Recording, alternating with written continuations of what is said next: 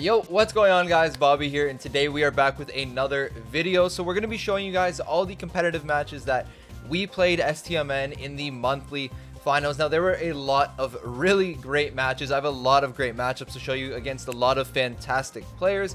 We're going to break down every game, what we were thinking, what the opponents were thinking, and everything in between. With that being said, let's waste no more time. Let's hop into the games and let's get on going. So going into the first game here, we're going to be facing Stmn in the first round. So how the first round works in the Brawl Stars World Finals for the monthlies is it's a best of three. So each map is a best of three. The first one to win 2 games takes the map.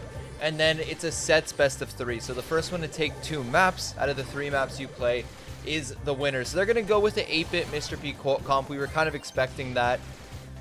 We thought there was a chance that they were going to go with Piper and Ruffs. Originally, we thought they were going to ban Ruffs, so we weren't really prepared for it. And then when we saw it wasn't banned, it's something we're okay with because we feel very strong with Ruffs in play. I'm going to call him the dog a couple times throughout this video, so don't get too thrown off by that. But Slash is going really aggro. I'm able to curveball him about 15 seconds ago, which gives us a little bit of position. Toonie and OG doing a really good job just holding their positions. They're going to put Slash on Toonie. I think Piper v Mr. P. Mr. P is a counter for Piper, of course, with the penguins and all that.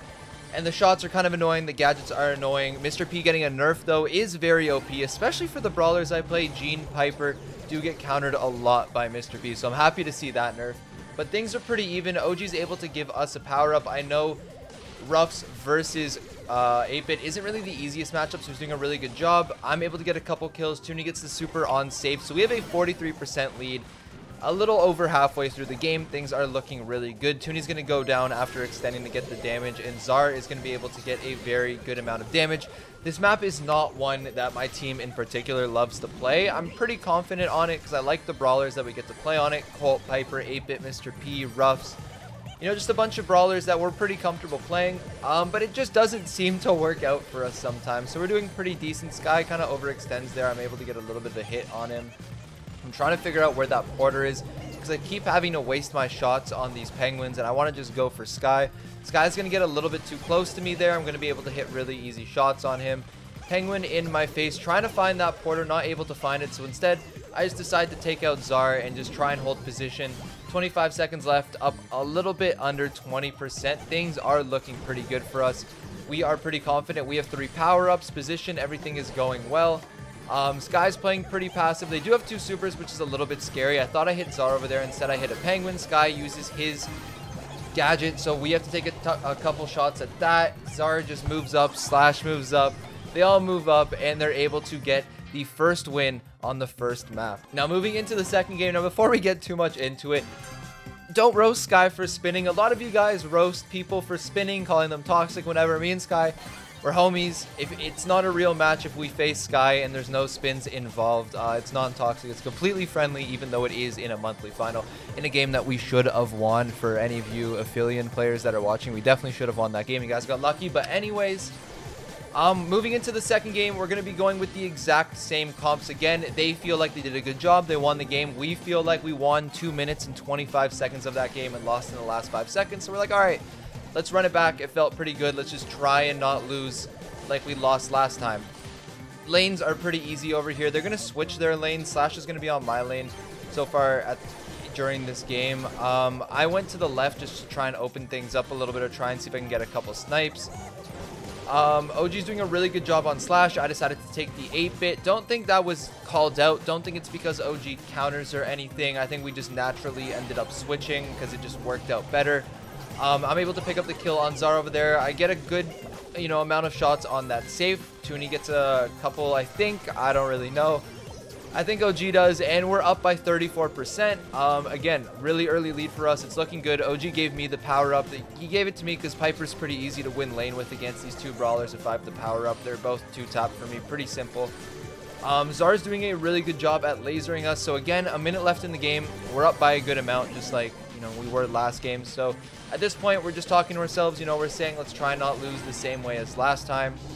They don't have a very aggro comp. It's a lot about control, and the fact that we've had more control over them, even though they have a more control comp, kind of speaks to how well we're playing so far in these 2 games, even though we're down 1-0. OG goes down, which means it's time for Zar to push up. He goes up. Don't know what this curveball shot Oh, never mind. That was a different curveball shot that I was thinking of. We're able to get the kill there on Zara. I'm just going to ignore that penguin because we were down. I just wanted to get the lead over there.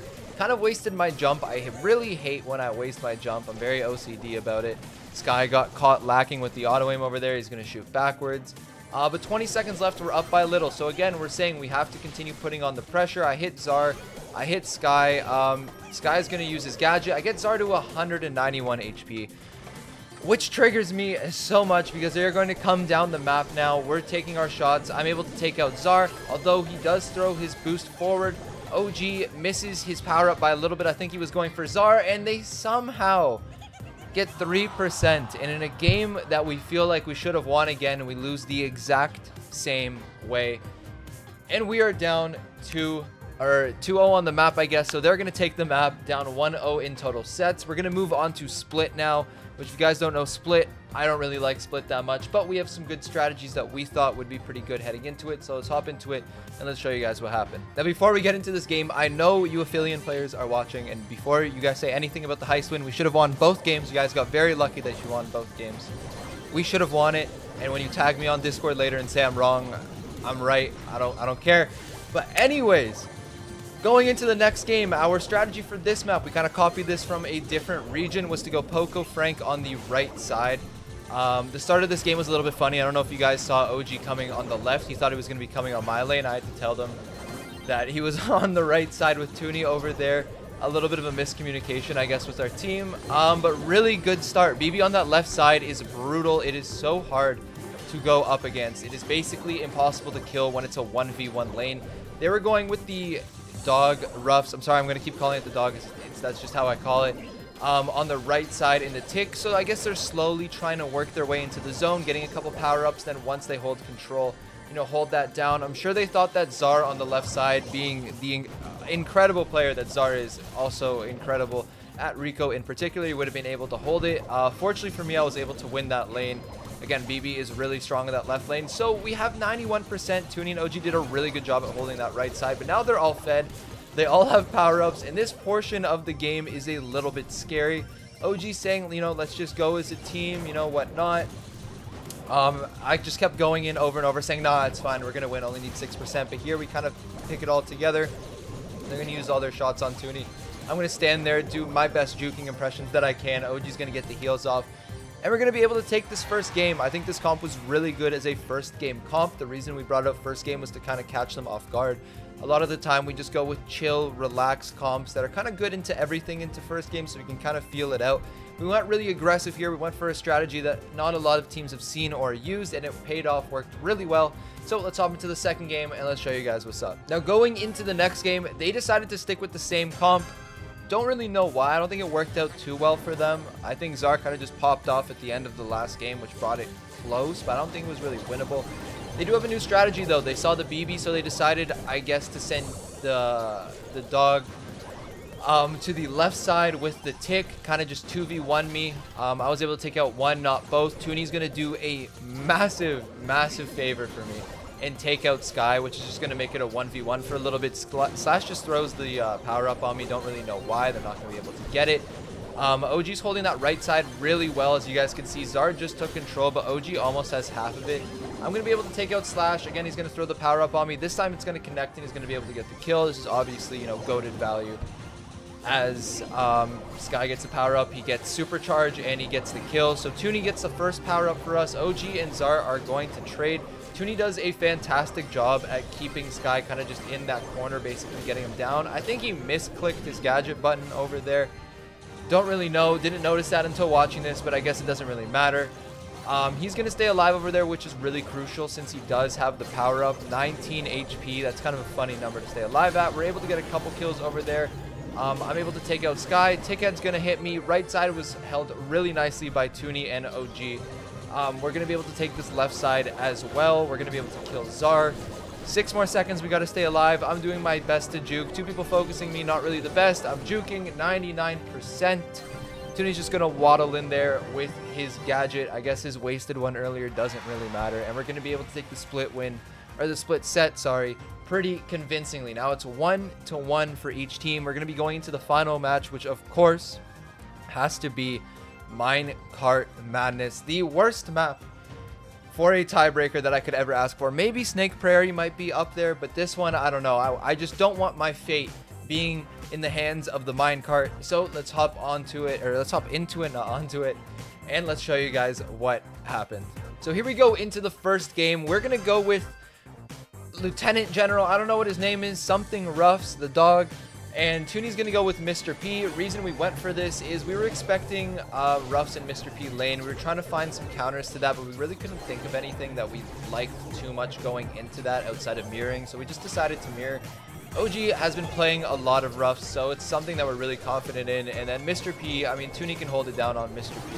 It's not really a brawler that Tooney practices a ton, but Tooney's good enough kind of just to pick up a brawler that's meta and just be able to play with it and figure it out as the game goes on and, you know, just win lane somehow.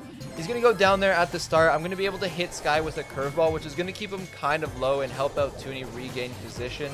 Tooney's going to throw his penguin onto Slash. Unfortunately, the minecart said, no, you're not allowed to have this. It's a pretty good start for the other team as well. Slash is powered up. We're even in gems at this point. Slash does kind of get trapped over here, so Tooney's going to get some really juicy value hitting Tooney and Slash's power-up thing, 8-bit turret at the same time. Tooney has lane over here, so it's looking pretty good. I'm just going to be chilling in this mid. A little bit of a scary position with the minecart there.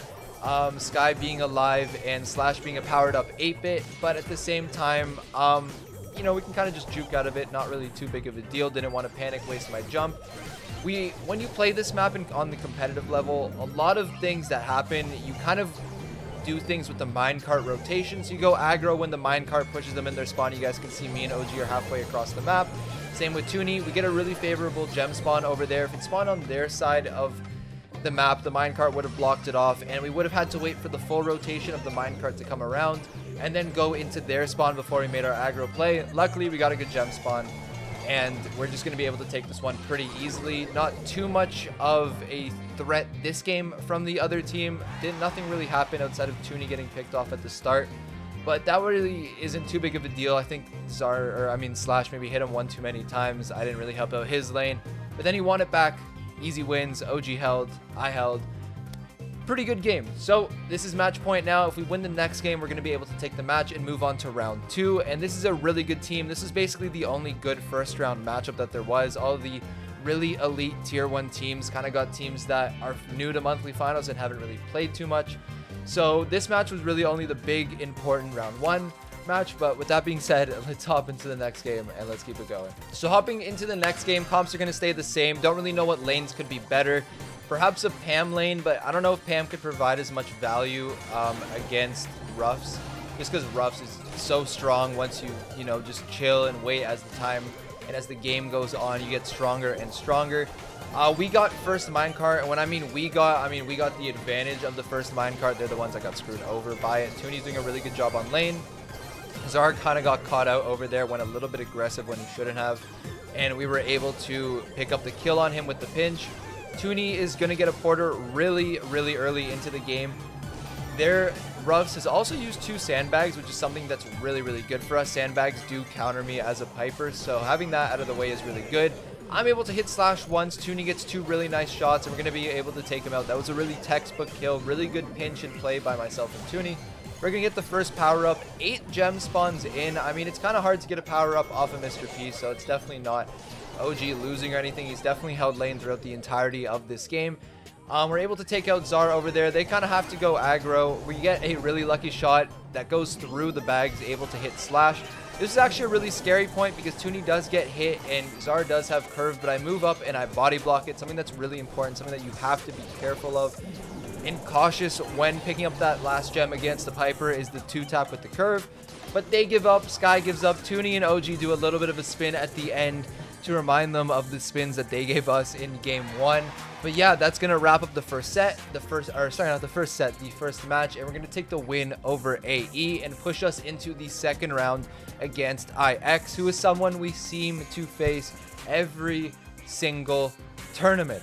Now, for this match, we are going to show you guys that match tomorrow, as I don't have many videos I can show you guys. This Power League matchmaking is like an hour and a half, and I can't make videos on that. Ladder is basically dead at this point, so I can't make videos on that. And the meta hasn't changed in a really long time, so I haven't really been able to show you guys too much, which is a big reason for why I've been a little bit inactive on YouTube. but there's so many tournaments coming up. There's so many balance changes coming up. The meta is going to shift. There's going to be so many videos coming up for you guys. But anyways, thank you guys for watching. Like the video if you were excited about tomorrow's video versus IX. Comment section, please do not spoil it for people who haven't watched. A lot of people don't stay up to date and watch it through these videos. So it'd be cool if they can get a live reaction rather than see, you know, what happens in the comment section. But anyways, it's going to be it for me today. Hope you guys enjoyed. If you guys did, thumbs up, subscribe, comment, all that. But I will see you guys again tomorrow. Peace.